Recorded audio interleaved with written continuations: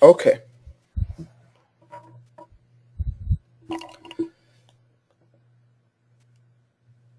So as you guys know, this is the new graphical user interface of MIDAS 2013, which is different from 2012, and it become more intuitive and easier to do the modeling. So today we're going to do the step-by-step modeling. I do the modeling, try to do it slowly. Then if you are following me on your computer, so you can do it step by step and learn more.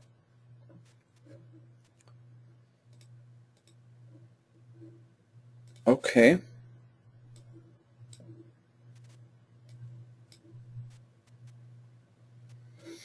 Okay. So the first thing we start doing will be creating the nodes and generating the geometry. So the first thing for the node will be, as I said, it's going to be 70-meter bridge. So what I do, I just create node and say first node will be here, and then 14 segments, and each segment will be 5 meters in the x direction, and apply. So these nodes are created. Now I need to create the element. So on the same tab, node and element, I can go to create element and then click here nodal connectivity, ensure that the intersect node and element are checked. Actually here we need just a node, which means whenever this element is intersecting with node, it will be divided into two pieces. So I select this node and the last node, and you see automatically all the elements are created from 1 to 14. Okay.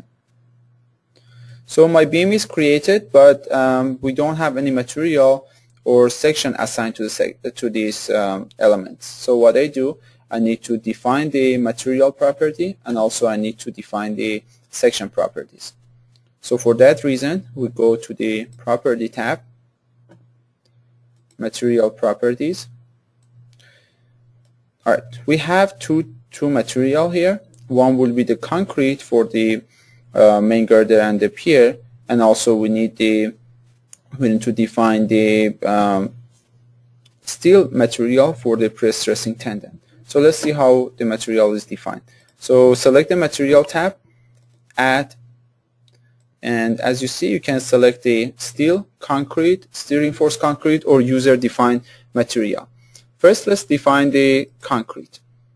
Selecting the concrete, you can select the standard that you want to select from. So I stick with the ASTM for reinforced concrete, and selecting the grade 6000.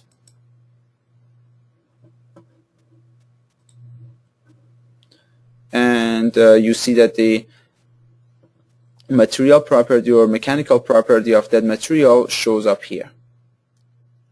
Alright, this will be the first one.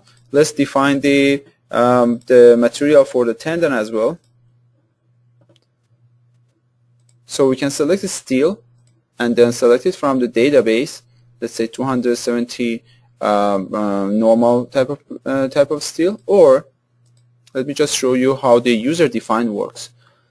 So I select the user define, and this dialog box is open for me, so I can just enter the values that I want. For the modulus of elasticity, I just enter 2.8 kilonewton per square meter, and then Poisson ratio, I enter 0.2. Thermal coefficient, we don't care about it now, and I keep the self weight or the weight density as 0, but you can enter any value that you want. But while we define this weight density, when we are activating the, okay, so we call it pre-stressing or tendon. And okay, so now we have two material properties. You can switch to the section tab, and now we can define the sections. If you are not on this dialog box and you want to select a section, you can just come to the properties and then section property, click on that. It brings you to the same dialog box. Alright, so let's say add. It opens on my other screen.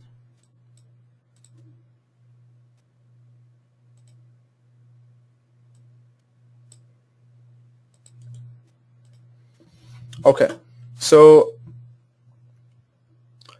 as you see, for the sections we have user defined, which you can select any of these standard type of shapes. You can go with the values, you can go with the steel reinforced concrete, combined sections, steel reinforced concrete, PSC sections, tapered, or composite.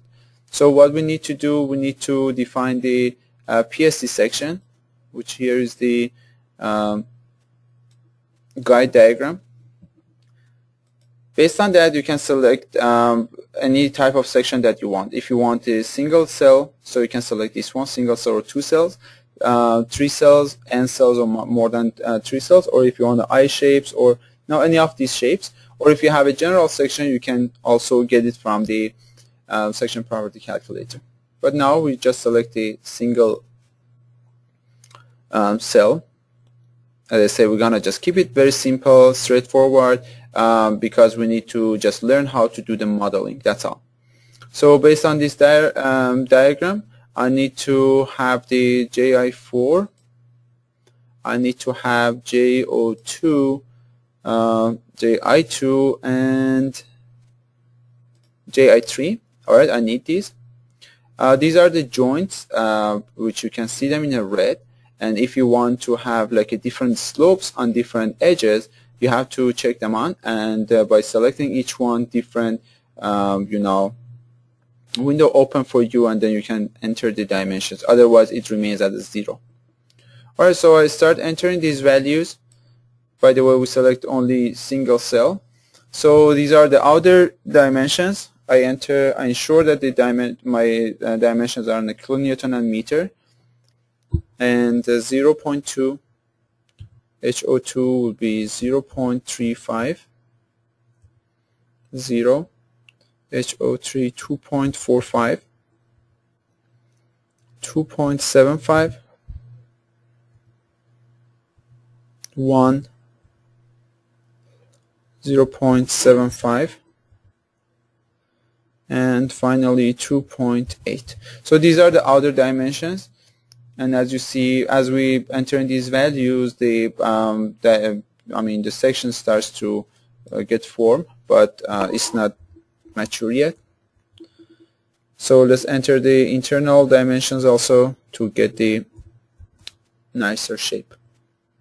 HI2 will be 0, and then 2, and then 0.54, and 0.2, 0, and 0.25. Alright, it's getting the outer shape correctly. 2.9 and 1.2, 2.9, 2.45, and finally 1.45. Okay, so this is correct. Then we have options for the shear check and web thickness for design. So we have to either enter the thickness that we have here, or just say that automatic, and the software automatically consider those. So if you don't know what to enter, just we can select the automatic. Alright, but it will be the minimum values that we got here. And consider shear deformation, and just say display centroid. Anytime that you're modeling the PSC sections or in the general section, you can just click on the display centroid. If it shows you all the 4 points, which generally software provides the stresses at these 4 points, you can also add more, but originally it shows just in these points.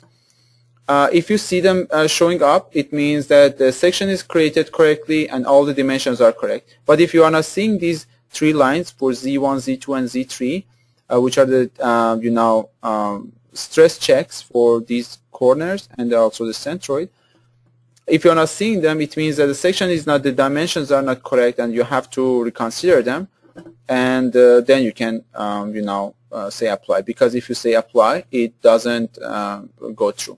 Alright, let's give the name as a box section, and you can see also the show calculated result. You can see the sectional properties here. one by one. Alright, so everything is done, and the one more thing that I need to do is to switch the use the offset option in way to, as you see here, let me just show you. This is the centroid of the section, okay? But we don't want to, in the modeling, we don't want to keep it here. We want to move it back in the top of the girder. So what I do, top of this box. So what I do, I can just use the offset, select the center top, and say OK, and display option. As you see, the new square, red square is showing up here. It means that the centroid is moved up there. Center of the section is remains still here, but the centroid is moving up there, and the software connects these two with a rigid link. Let's say OK. And anytime that you click on that, you will see the small shape of this section here. For example, if you have 10 sections and you forgot what was the name, you can just simply click on them and you see the diagram here, and you understand that which section is related to which element. Alright, so we are done with that, and as you see, automatically the software applied this section to our girders, our elements, that our beams that we defined, and I think yes, you see that the material is also assigned. Under the tree menu, as you, I'm not sure you can see it or not because it's pretty small, the tendon material property is still blue, but the grade C, the concrete grade 6000 is black. So whenever it's black, it means it is assigned to at least one element, but when it's blue, it means it's defined but is not assigned to any sections or elements. So that's the way to recognize these if you are assigned it to any elements or not.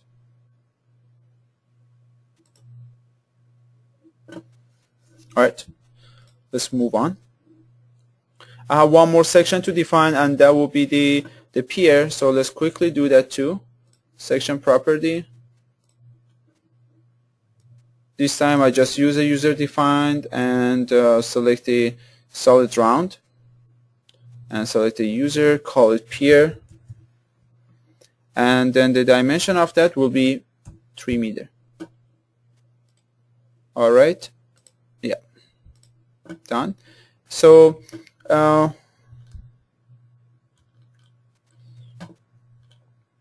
we have to define this pier bottom down here, right? But what happens, we have only one node in top of the girder. If I switch it, turn it off, you see that there is only one node here. And if I model the pier right here in the middle of this section, it will be going inside this section, which is not correct. Let me just show you. Let me just model it and then show it to you.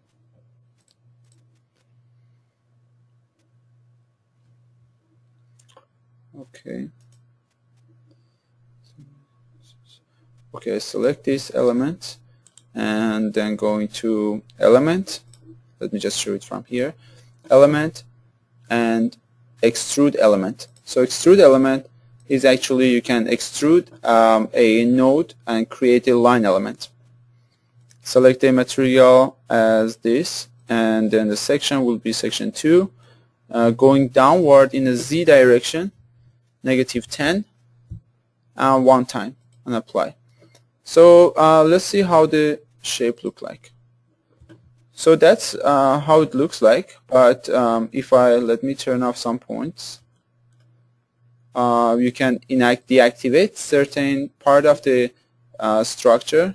Let's say deactivate, and you see that this is what I modeled, but this is not correct because we don't, the pier don't goes inside the pier. So what inside the girder. So what we have to do, we have to move it downward. So I just select this element, go into the properties, nodes, an element, and then we have to just move it or translate. Okay, translate going to the Z direction, -3. And element is selected and apply. So what I do, I have to select move instead of copy, because copy just create one additional one for me. Alright, move. Alright, now this look correct. We moved it downward, and here is the girder, here is the pier. But if I turn it off, you see that there is no connection between the pier and the box. So somehow we have to connect them. To connect these two, we are using a elastic link of a rigid type. So for that reason, I need to go to boundary and elastic link, and then under the type you can select the rigid type. Okay, so a rigid type will be completely fixing these 2 points, and any load will be transferred from one to another. 2 nodes from here to here, and it's done. Alright, now the top and bottom of the girder are connected, and we ensure that they are behaving as they are supposed to. Alright, so now we can activate the entire structure. You remember we deactivate them using this option. Now we can click on this, activate all, and entire section comes back. We have one more thing to do, is I want to apply the supports down here, because assume that this is the abutment, and then the bottom of the box will sitting on the abutment, not the top of that. So I need to create additional node down there, and then apply the boundaries on that one.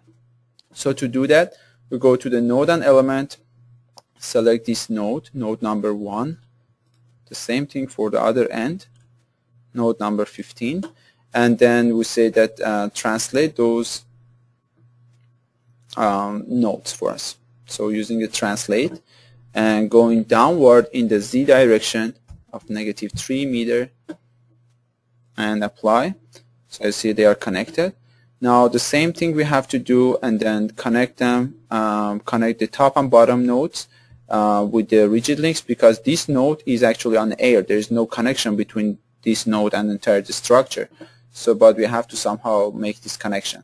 So we go to the boundary, elastic link, and then rigid link.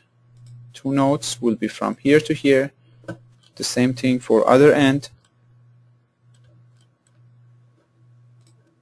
from here to here. Okay, so the model is almost done. I mean, the geometry is done. As you see, whatever we model, you will see show up under the tree menu. So the geometry is done, material property are done, and I'm seeing an additional note here, which is not what we wanted.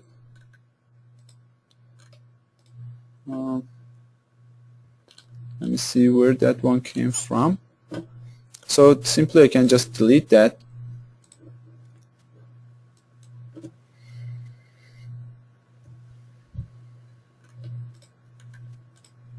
Okay, so it should be okay. Now what we have to do, we have to assign the supports. So let's see how the supports are defined. For these 2 ends, what I do, I just let's go to the boundaries and then define support. For this end and that end, I assign a support that is constrained in the x, y direction, and also in the z direction. So they cannot go up and down, they cannot go sideways, I mean in the sides. So we can select these 2 nodes and apply. These 2 are applied, and for these points I apply the completely fixed support. So I select the all rotational and translational degrees of freedom. I just fix them all and apply. For whom are not familiar with MIDAS Civil, for the supports, MIDAS provide a hexagonal with the 6 segments, and each segment shows one of the degrees of freedom. The 3 degree the segments in the right side are related to the translational degrees of freedom. If you go clockwise, it will be dx, dy, and dz, and 3 segments on the left side are for rotational degrees of freedom, which start from Rx, Ry, and Rz. So by looking at them, you can simply understand that which locations are, which directions are constrained. So here, dz and dz and dy are fixed. Okay. Supports are done completely. Now, what else we have to define is defining the time-dependent material properties, because as we discussed, one of the importance of using MIDAS Civil is that you can do the construction stage analysis and also time-dependent analysis. So for defining the time-dependent material property, we again go to the properties, and then we define the compressive strength at, and we call it compressive strength.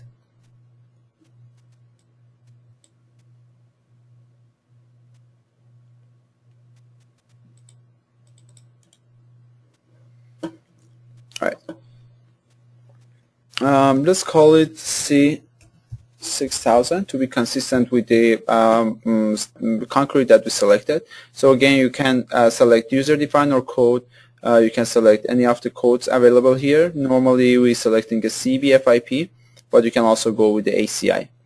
And then for entering the compressive strength of concrete, mean compressive strength would be 14,938 kilonewton per square meter. And click on the draw graph. It shows you the actual graph. Say OK. Close. The same thing we have to define for the creep and shrinkage. So for the creep and shrinkage, there are two. There's a one code CBFIP in 2 years, two versions, 1990 and 1978, which both of them could be used. Could be modeled in MIDAS Civil, and for all the structure you can use that 1978 if you wanna check the old designs. Anyway, today we are using a CBFIP 1990. Again, I call it C6000.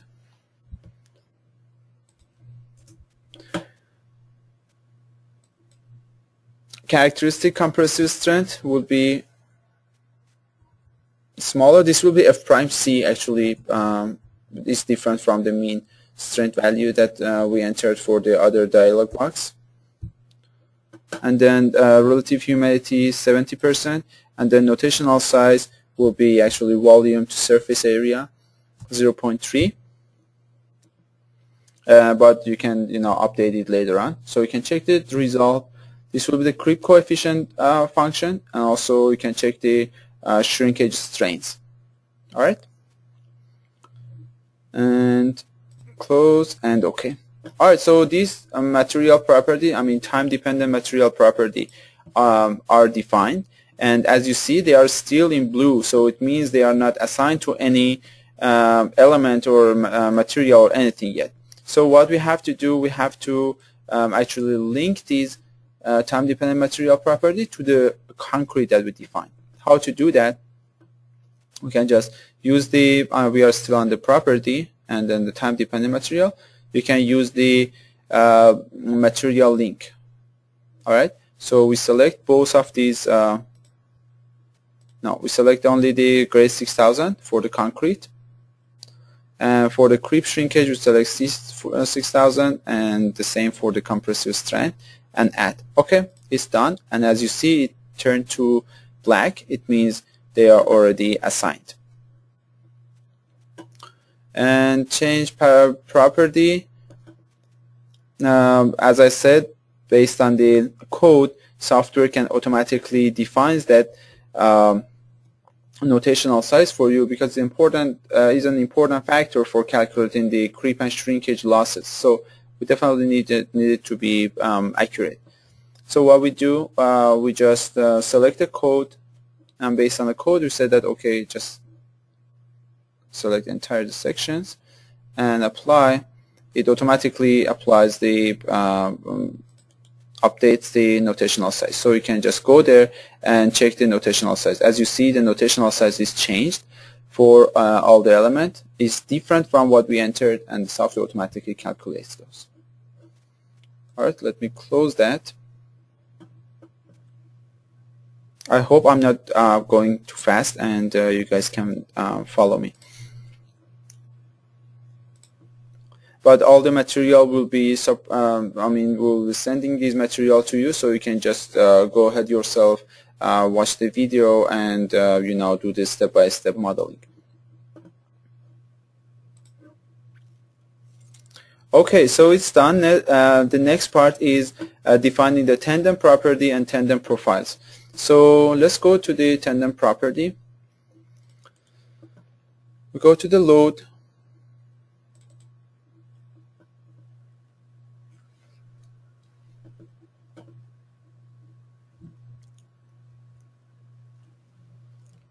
Alright, initial forces, pre-stressing load, and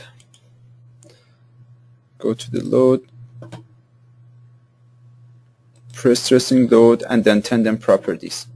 Alright, add. Now I need to define the tendon property. We define the material, only the material for that, but we need more than that one. So the tendon property, I call it web.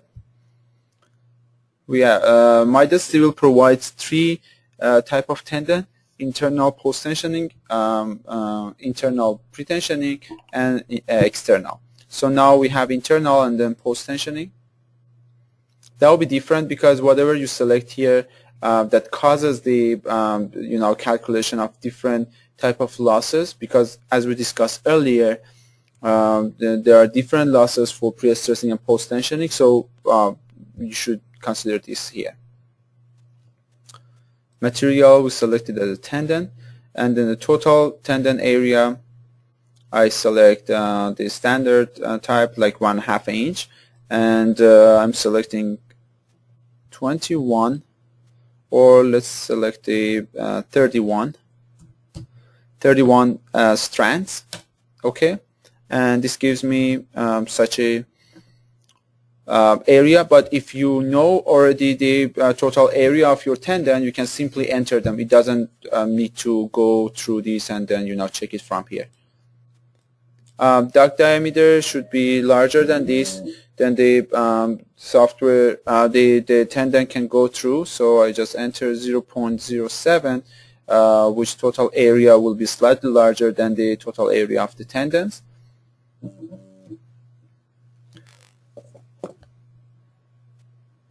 And for relaxation coefficient, you remember we talked about the relaxation losses. So we can select the factors here. I select CBFIP and then 2% relaxation coefficient.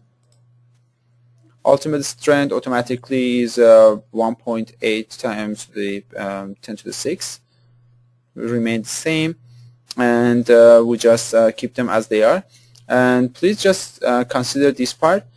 The model could be bonded, it could be selected as a bonded and unbonded. If you select bonded, it means you're injecting the grouts inside the ducts, and then the ducts are, the tendons are bonded, so they have different behavior, and the section will not be, that area of the duct will not be deducted from the section property. But if you select it as a unbonded, so there will be a different behavior, and also you will not, you will see that the software deduct that area, that small area of the duct diameter deducted from the section. So the section will be slightly looser. Okay, this is defined. Now we need to define the tendon property.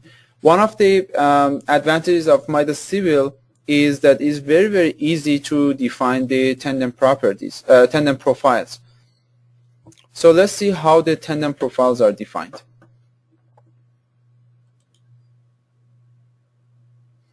Okay, we're going to the load and pre-stressing load tendon profile. Add. So it's a very simple, straightforward tendon profile dialog box.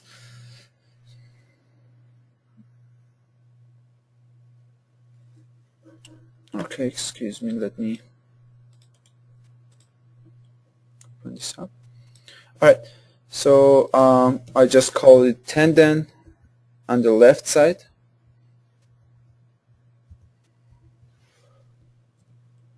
Group default, and then the property, we're selecting the tendon that we just defined, and the sections, that the elements that we're going to apply to. Let me go to this view and select entire the elements here. Alright, all the girders are selected, but the pier is not, and automatically is showing up here. I'm selecting the 3D type and spline, the user defined. Now we have to enter the X, Y, and Z coordinate of certain points on this section where the software can automatically the software can place these tendon for us. So what I do, I have the tendon properties in Excel, so I can just copy paste it here, or we can just manually enter them. So let me enter these values here, so X, Y, and Z, and it will be, the profile will be created for you. But as I said, that's pretty easy. You can just enter them manually. Let's say 0, 2.9, and some. And okay, let's say okay.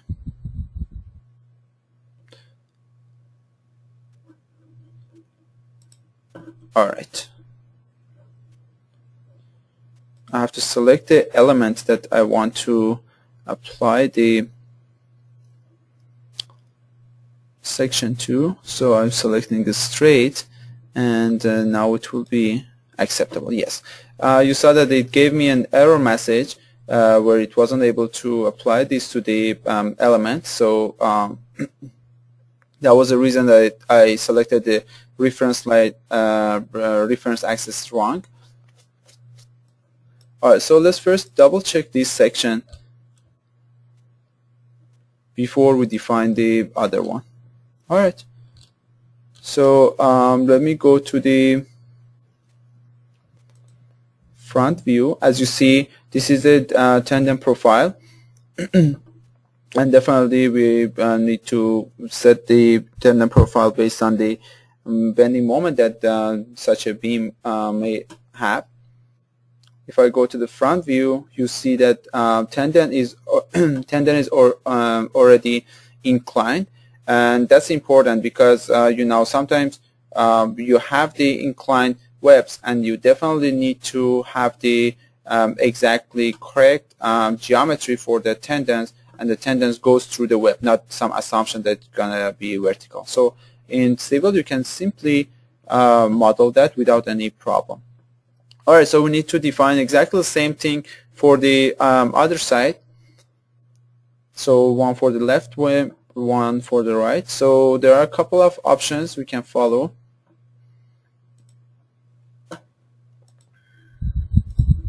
See, if you have one tendon, you can simply copy that. So by saying that copy or move, you can simply assign it to the certain element in a different location. That's very, very helpful tool when you have many tendons and then you don't want to just go ahead and every single time enter the different coordinate, because it's gonna be very time taking. So in this way, you can simply select that and say assign it to the current element, and it automatically take care of everything. And there is one option if you are not assigning to the certain the same element, and it will be auto adjust of tendon length, which means if you have two girders side by side, but you have some skew, and then length of one of the girders are is shorter than the other one, then this tendon is not fit for that one. So what happens if you use this copy option and then check this auto adjustment, software automatically shrink that tendon profile to make it exactly fit to the other tendon profile. But what I want to do, I want to just click add and simply add the other part of the girder.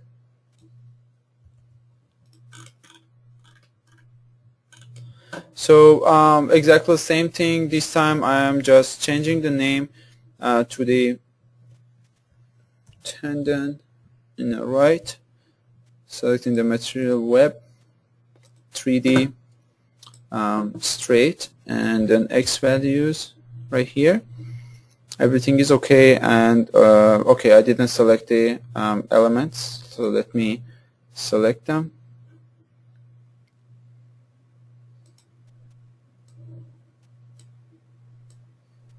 Yep, all elements are selected, and say OK. Alright, so now I have two tendon profiles defined on the two sides of the section, one on the left, one on the right, and yeah, that's it.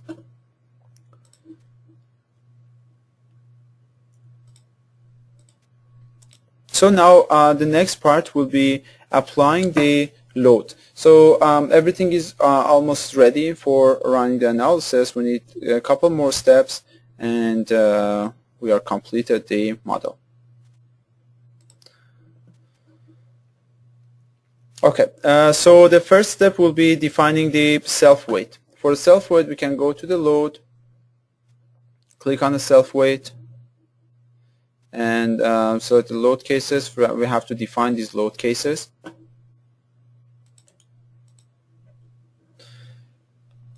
One of them is self-weight. Type will be dead load, and add. These are just the names. We are not giving any property to these yet, but we need to have them, because anytime that we define the loads, we have to know which one are we assigning. Pre-stress,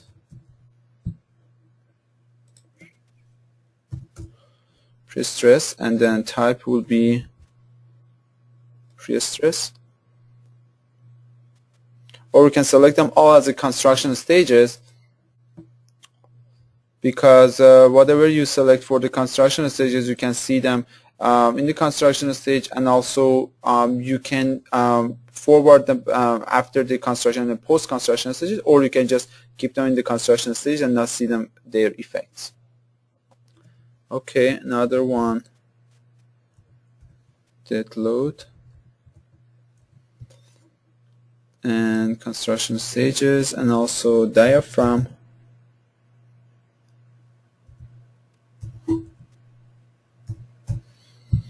As a dead load. Alright, so close that. Now we select the self-weight, and we didn't define any group yet. We can define the group, and then group first one will be self-weight, add pre-stress, add SIDL, add, and diaphragm. So the reason that we are defining the load groups is that in the construction stages, the only thing is important for us in the modeling is construction stages. So you have to, you are just activating and deactivating the construction stage groups as the groups that you define. Also, it's going to be a -1, and we say add, it's added.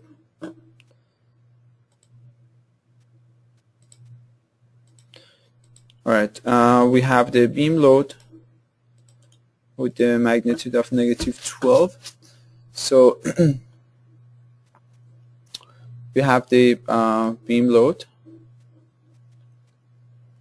uniform 0, -12,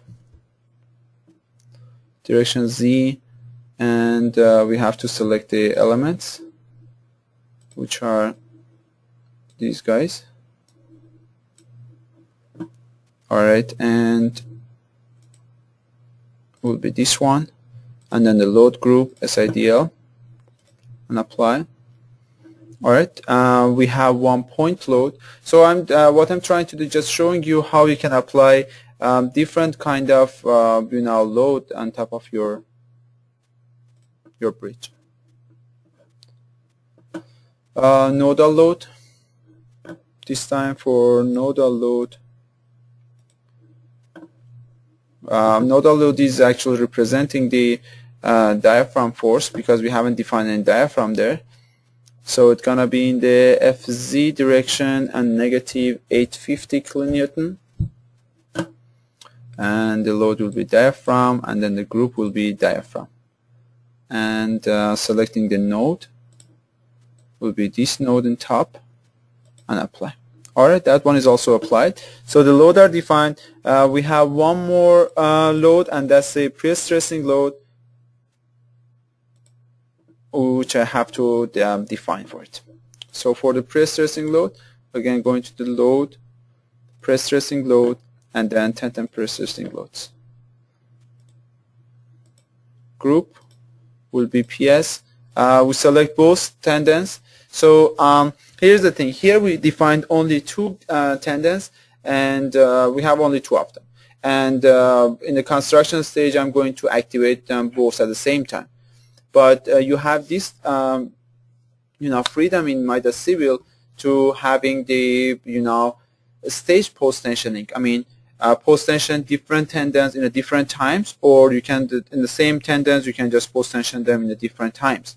So just know that here I'm not going to do that. I just keep it simple just for sake of training, but you know that you have this capability with MIDAS Civil as well.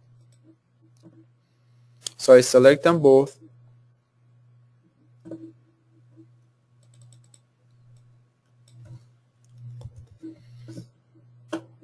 and I can go with the stress or force. I select stress for both ends. In the post tensioning, it will be important if you are pulling them from one side, I mean put the jacking from one side or both sides, because if you go with the one side, probably the friction losses will be more, because the total length of the bridge will be considered as the total length. But if you pull them from both sides, half length of the bridge will be considered. So probably you're gonna have almost half of the that friction, or at least lesser. Alright, so what will be the stress level? This much for both beginning and the end. And the grouting happens instantaneous. Okay, so this one is also applied. Everything is done. Now we need to just define the construction stages. If you remember, for the construction stages, we said that we are going to define 3 construction stages. For construction stage, you can simply click on the, this option will be here for the easy access to them. You can simply click on this, and this dialog box opens for you, or you can go to the construction stages under the load construction stages, and this option will be available for you. Define construction stages. Add. Oh, by the way, I have not assigned the boundary loads and structure groups to the to my elements, to my structure. So first I have to do that, and then we can start the doing the constructions. Because if you remember, we said that the important things for construction stages are groups. So to define the groups, go to the group tab under the tree menu. Right click on the structure group and click new. So we have 2 of them. One is span, add. Another one will be pier and abutment.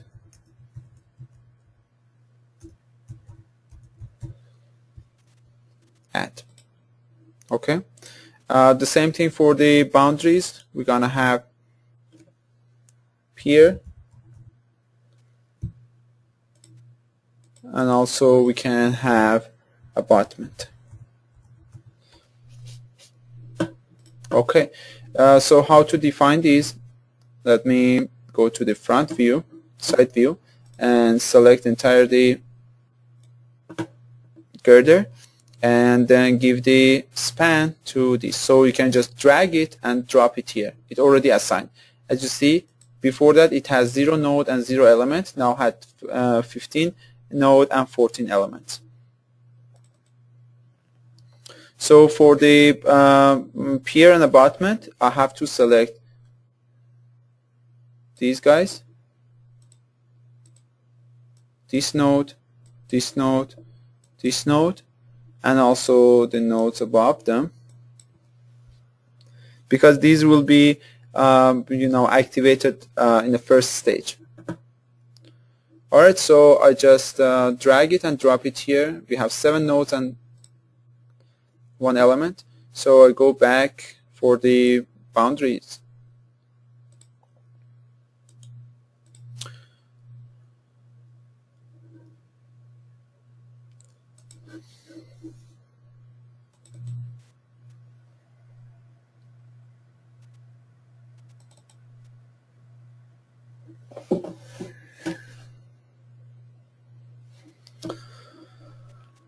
Okay, so going to the elastic links, if I go to the table, I see that the group has defined to these is default, but I want to assign it to the abutment. The first one was in the under peer, but the other 2 were under the abutment. So you can simply select them from here, and it's changed. All right. The same thing for the boundary groups. Alright, property.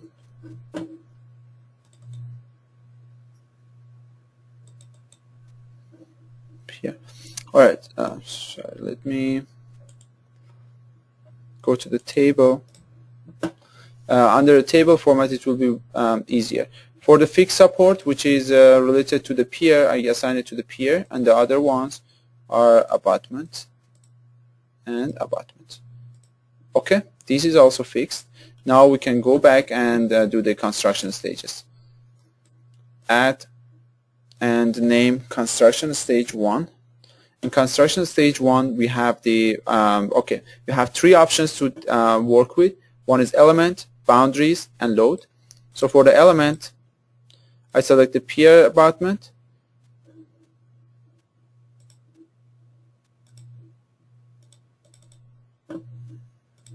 By the age of 30, this is the maturity of the concrete actually, and add. And duration of the duration is 30 days. Going to the boundary, under the boundary we have to activate both of these guys, add, and under the load we are just activating the self-weight. Just know that the self-weight always should be activated in the first step of the first stage, otherwise will not be considered. Alright, apply, and the first construction stages is defined. So I call it construction stage 2, where under the element I'm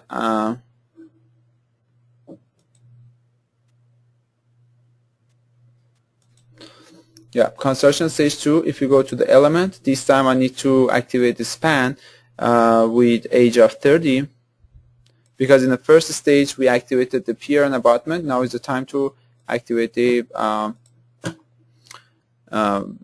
box. And then boundary, we are not activating anything, but for the load we activate the pre-stressing and also the diaphragm force. So diaphragm and then the pre-stressing will be activated in the stage 2. Alright, the duration is also I can decrease that to 5 days. Apply. And finally we have stage 3, which takes 10,000 days. That's what code asks us to check the creep and shrinkage and all the losses and deformation and all those at also at the 10,000 days. So this is why we need that. So going to the element and boundary, all are assigned. Only in the load we have one distributed load, which we are applying it here. Alright, everything is set. Okay, and now we have 3 construction stages. If I close that and stay here and click on this to fix the view for you, and also display. So what happens is that on construction stage 1 we have only the pier and the abutment. construction stage 2 we have the pier, but in construction stage 3 we have distributed load, which if I activate that you can see them. Anyway, now the analysis is ready to be performed for the construction stage analysis. Just let me do one more action and define the moving load for you to see how easy it is to define moving load, and we are also using that moving load for the post-construction stage analysis and also for calculating the the load combinations. How to do that? We go to the load and then selecting moving load. The first step for defining the moving load is selecting the standard that we want. Today we're going with the H2O LRFD, but as you see, all the other codes are also here. You can just use them, especially for North America.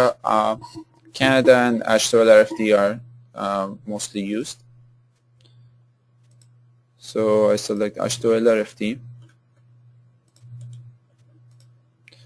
Sorry, we have to be on the base stage to the software let us do any changes. H2O LRFD, and when you're selecting that, all the other options show up for us. We have traffic line lane. First, let's define this traffic line.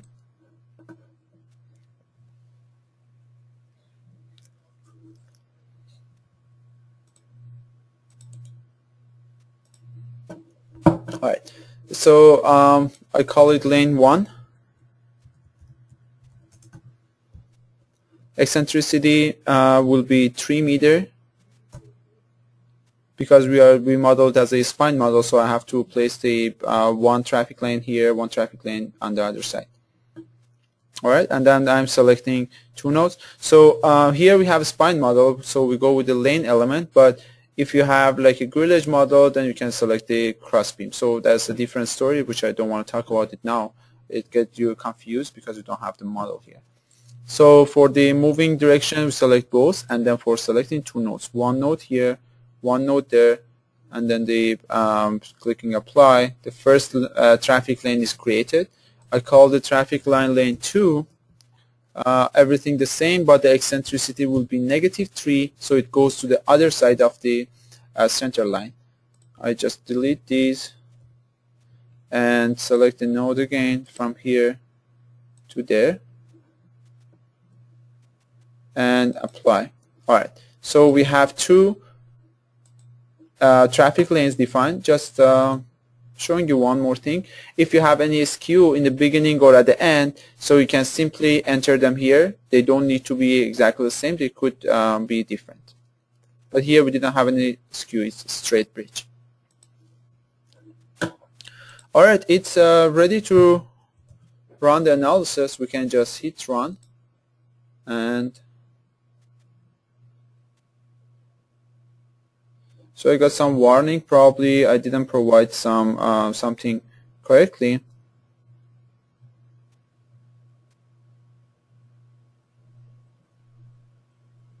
Oh, I'm sorry.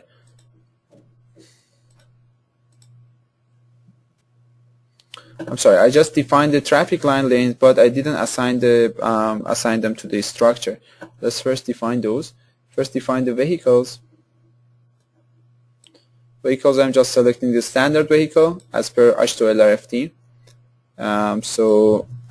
First the truck with a 33% allowance, and okay. Another one will be tandem with 33%, and okay, and close. So these are defined. Now I have to assign it to the structure. To do that, I have to go with the moving load cases. Add, we call it moving load case 1. Alright, there are a couple of the possibilities and the ways that you can define these moving load combinations.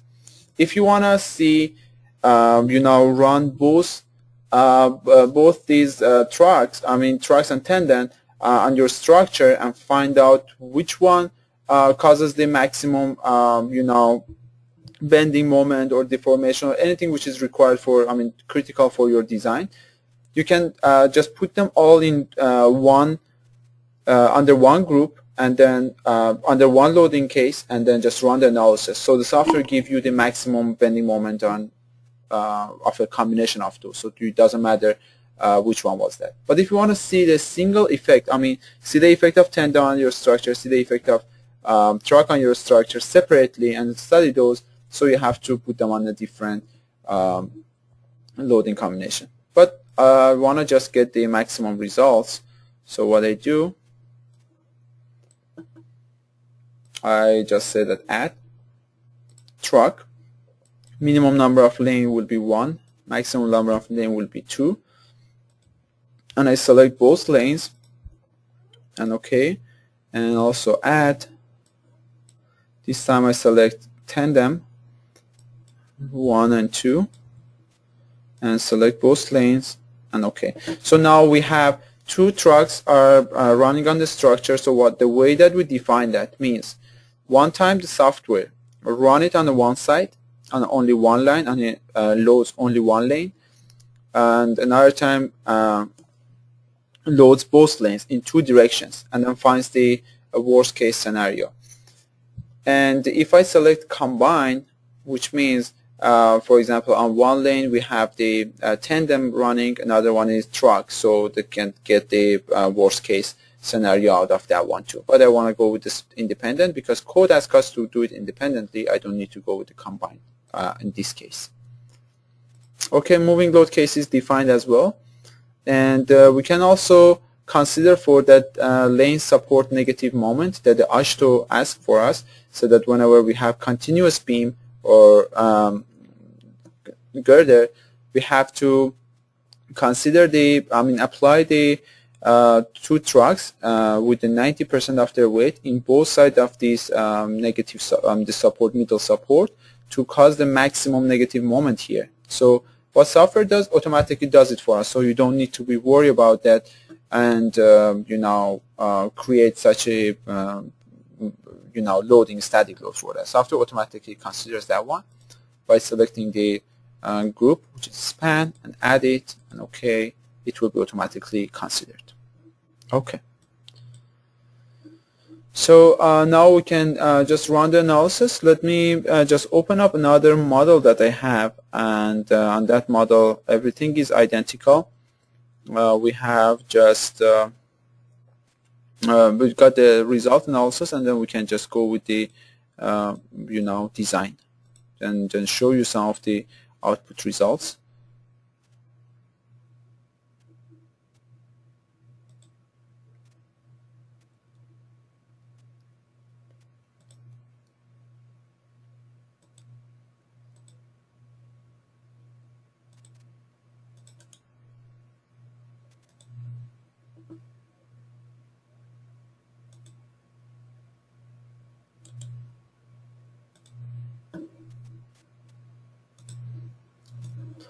Okay, I open that. So if you want, we can have like 5 minutes break, because it's been 1.5 hours like continuously talking, and probably you get tired. So we could have 5-minute break and then start from that point where show you the result and then show you how to set up the design options for the Ashto LRFD. Alright, so now it's 4:35 here, so we start at 4:40. Thank you.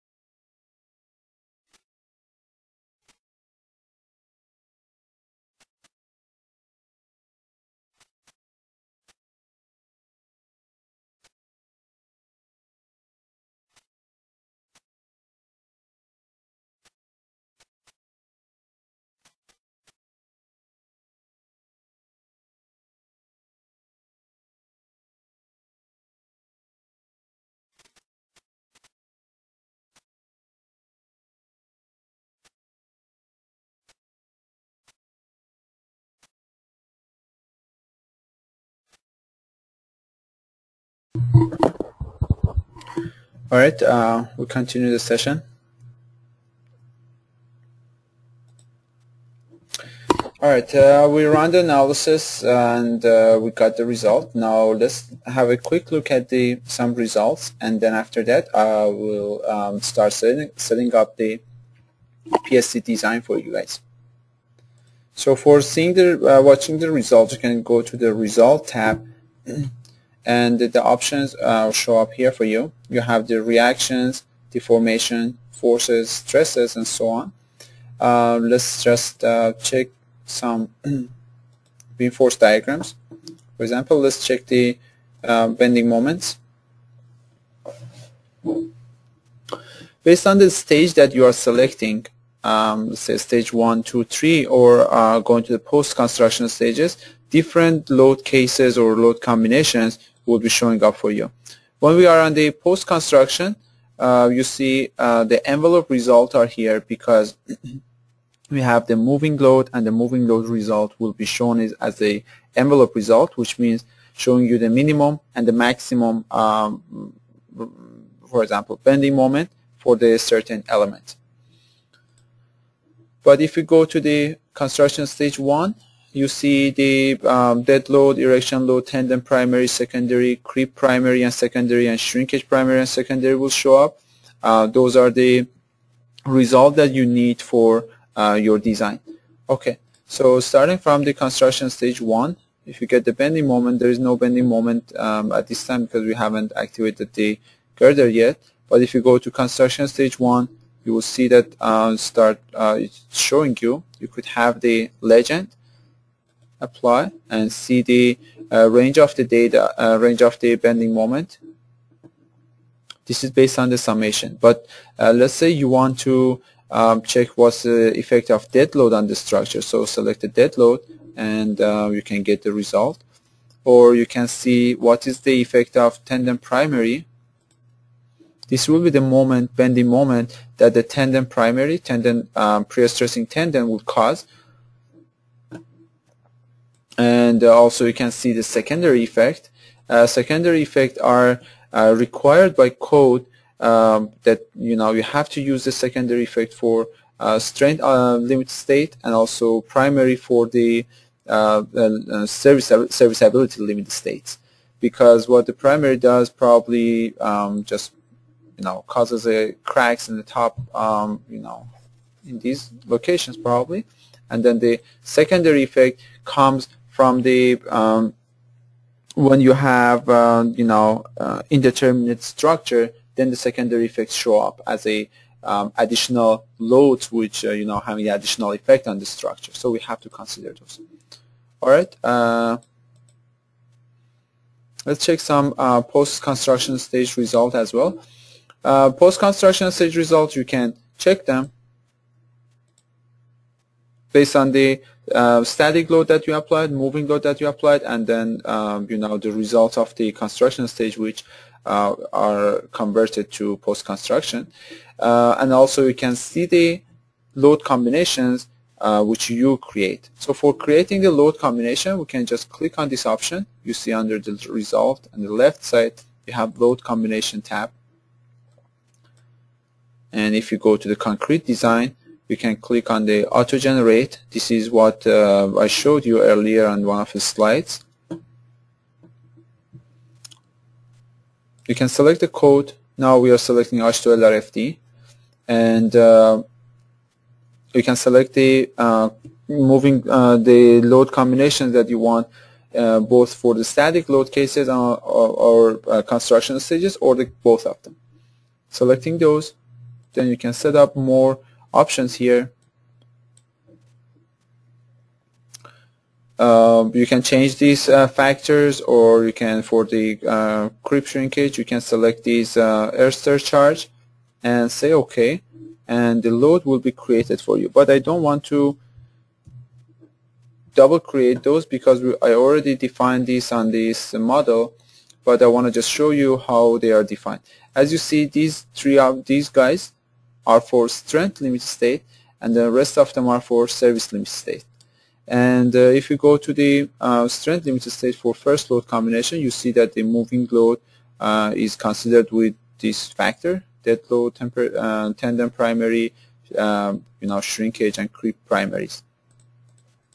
While for the service limit state, we can see the different load factors are considered. If you want to consider any other load combination, you can simply enter them manually. You can just add a load combination. You can select it for strength limit or service, and then you can simply select it from the loads that you have or from the load combination that you selected. So you define the load combination 1. Now you can select it as a one load combination and give the factor to that, plus you can add another load case to that if required. Okay. So what I'm seeing here under the post-construction stage is that you see that all the load combinations are showing up here, and I can get the result based on those. So this is the bending moment. You can check the shear forces, and now the same thing with the deformations. You can check the deformations in the different stages, seeing the deform shape, construction stage 1, 2, 3, maximum, and then post-construction stages. Alright. There are many more results you can get. For example, if you want to check the tendon losses, you can simply get those results. Sorry. You can go to the result table, tendons, tendon coordinate, elongation, arrangement, and tendon loss. So if I go to the tendon loss, as you see, the losses are separated for me: relaxation, creep, and shrinkage. And now you can select the different stages. Let's say construction stage 3, and then you can select the different tendons and apply. So they will showing you different options. And this is the stresses, and also you can get the forces as well. All right. And all these losses that you can see, it will be in a tabular format. You can copy paste them into Excel, or you can export them into Excel. And there are many more options, output, that you can get from here. So software, MIDAS will provide you 3 types of output. One is graphical output, as you see here. One is a tabular form that you saw them there. For example, here also in the bending moment, if I wanna see the tabular format, I can click on that option and give me the result of the tabular results.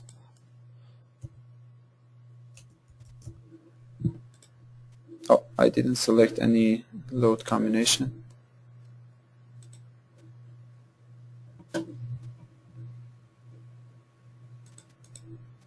Okay.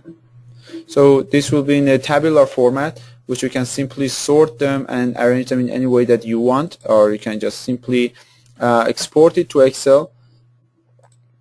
Or for example, if you want to sort it based on the maximum bending moment in Y direction, click on the sorting and select all these, bring them back, and then select the bending moment in the Y direction, bring it to the right side, and then sort.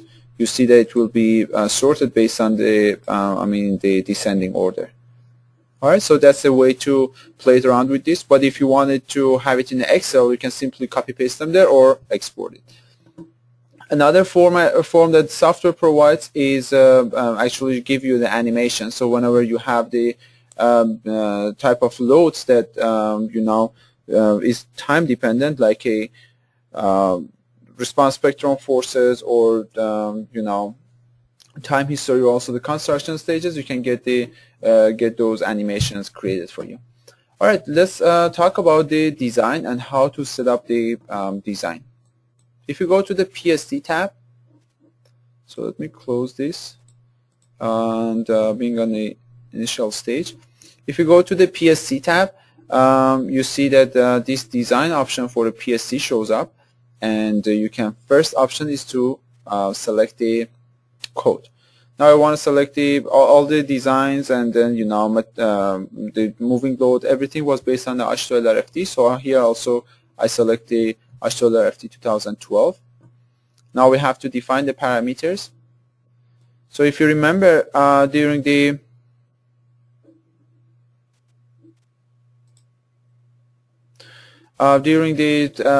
showing you those slides, I was telling you that what MIDAS Civil does and what are the interpretation of each one. So let's take a look at them again. So here in this dialog box, we have tendon type, which is low relaxation or stress relief or press stressing bar. By selecting any of these, you get the different factors based on the code. So that's important to know what you're really using for your design, and then for your construction, and then you have to use that one, because when the software starts checking the result for you, it just gives you the applies those factors based on the selection of the tendon type. Then we have exposure factor for the crack width. That is also important to be like a class 1 or class 2. Based on that one also, the crack width, the equation, the crack width will be affected. This equation will show up when you there's an equation for that, and these coefficients will be show up on those equations, and then having a different effects if you select either one. Also for the corrosive condition, we have severe or mild. We talked about the flexural strength that we based on the code or strength compatibility. Here we select code, and then segmental or non-segmental. Selecting this construction type will affect the calculation of crack moment, shear and torsional resistance, and also the tensile strength limit of the concrete. So that's important what you're selecting. This part will be output that you want from the software. You can select them one by one. Let's say, for example, if you want to check only these three, you can select them, or if you want them all, you can just select it. So these loads, these boxes in the left side are based on those six factors that we talked about for service limit states, right? And these are the three options that we talked about based on the ultimate limit states. So we want the software to calculate all these, check all these, and provide us the design check. So okay. Next step will be material. The material remain the same if you unless you want to change them. And design output. So when we talk about the design, it doesn't mean that you have to. The software automatically designs the entire structure. It could be selective, so you can select the position of the design that you want. For example, you want 2 elements here to be designed, so you can simply select those. Select these 2, or these 3, or these 4, and then say apply. It will be selected. And if you click on this option, it shows you that which elements are did you already select. Okay. The same thing for the output. So we can select the same elements and apply. And also you can check that moment strength will be calculated both for the both ends, or only one end that you want. The same for the shear and torsion. And later on will be concrete allowable strength. So this is also important because what happens, code actually requires us to check the service limit state for compressive strength, also for the tensile stress. So what happens in a service limit state 1, it would be checked for the compressive stress, and for the limit state 3 would be tensile stress. So this is how we can separate these. These are the load combinations created for service limit state. So that okay, these two would go up there. You can also check them here in the results.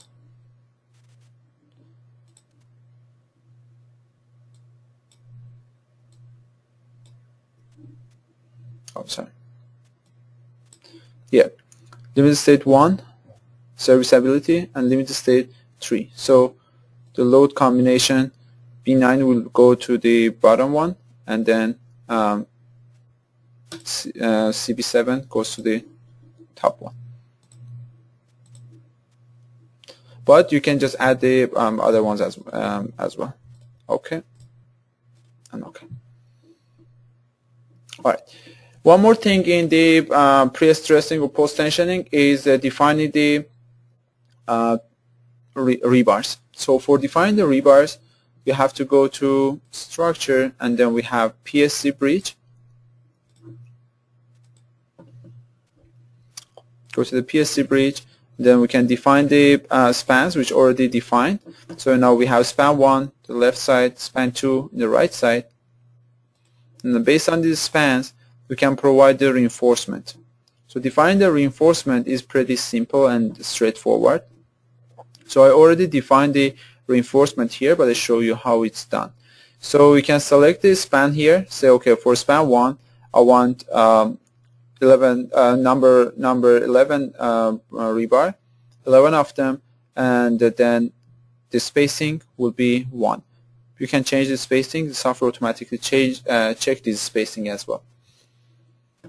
And then you can place them. As you see, these show up as a dots here, but you can change the Z direction and it's gonna go up and down. So you can define both for the top, bottom, and the sides, wherever is required. I just defined one row for the top flange. Alright, so this is for span 1. The same thing for span 2. I used all the same thing just for sake of this training. Alright, so going back to the PSC, everything is done. Now we can just perform the design. I'm waiting for the software to complete. So already it's completed, because it just give me this message.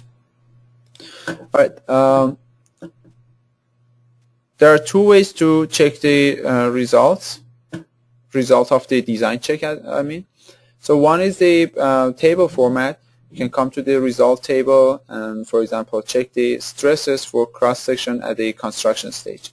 Alright, we select this. Okay.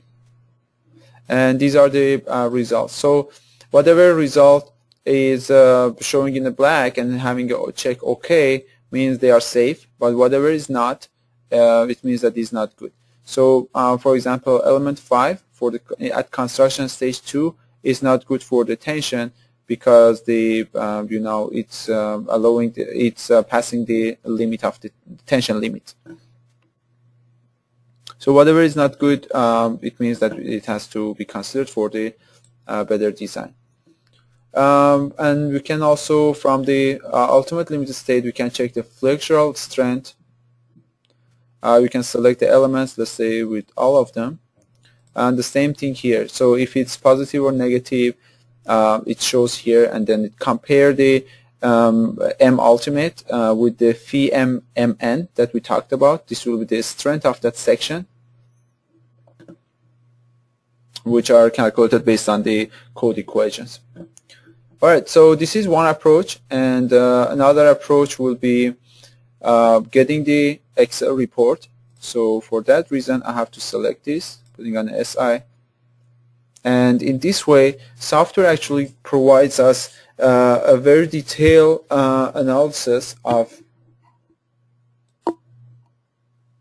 how the you know, those checks are done. It takes a little bit of time, because what happens is software is giving a strength checks, all the, you know, one by one checks for all the elements that we selected. If you remember, we selected these elements down here, and all the flexural strength, shear, and torsion will be checked there, and also the crack checks. So it's going to be a pretty big model file, big file, Excel file, but because of that it takes a little bit of time. Let me see if I have that. Alright, so I stop this here and open up this.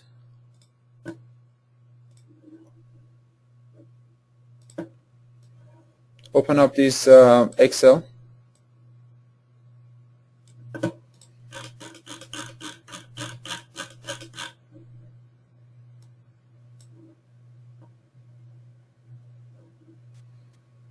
Alright, so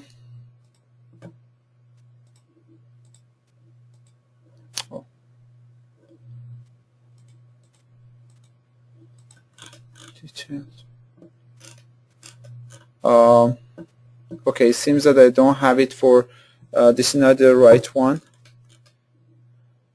because each time that it starts creating that it's overriding, so it's overridden my old file, so I don't have it. But this will be the general form, so excuse me for having all the data and values as 0, but they are not, they shouldn't be 0, and they are not really 0, but this file is just overridden, and I just stopped that. That's the reason you see them as 0. But this is a format, like you see all the sectional properties, material properties, pre-stressing information, and as you see, because we selected based on the code, this is the approach that the software is following. And you see all the depth of neutral axis and dimension of that compressive strength block, and all will be shown here. And then every single steps for flexural assistant calculation, all of them are written here. So that makes it so easy for you to compare it with your, if you have a very simple structure, definitely you can use your spreadsheet. So that will be a very easy way to compare it with your spreadsheet, and also you can use this as your for your report. And as you see, it's is referring to the different equations or the part of the code, and you can just simply go ahead and compare it with the codes. All right, so we have crack checks for the top and bottom. All the equations are here, but unfortunately we are still all as 0. Then the second part will be shear design and also the torsional design. Alright, I have some values here for shear. Alright, so this will be the thing. So every time it just checks for every single element that is okay or is not good, and if it's not good, the values are all provided, so you can follow those. Also, this is the result for the torsion. So that's the way that the software provides you those results. So for the design check, you saw that we can check them in a table separately, one by one, or we can just get a complete, like a format of hand calculation, and everything is listed there for you. You can check every single part, and check also the result. Yeah, that's all for today. I hope you learned how to set up the model for, the post-tension box girders, and how to apply the moving load, how to apply the tendon profile, how to get the tendon losses, and how to set up the design. So the design part of PSC design is exactly based on the code, and it's pretty simple to follow and set up every single part of that. If you have any questions, I think my colleague has answered many of the questions asked, but if you have any questions, please feel free to contact me. And we can discuss more about the those options available on MIDAS Civil. Thank you so much for your attendance, and I hope you guys enjoyed this session. Have a good evening.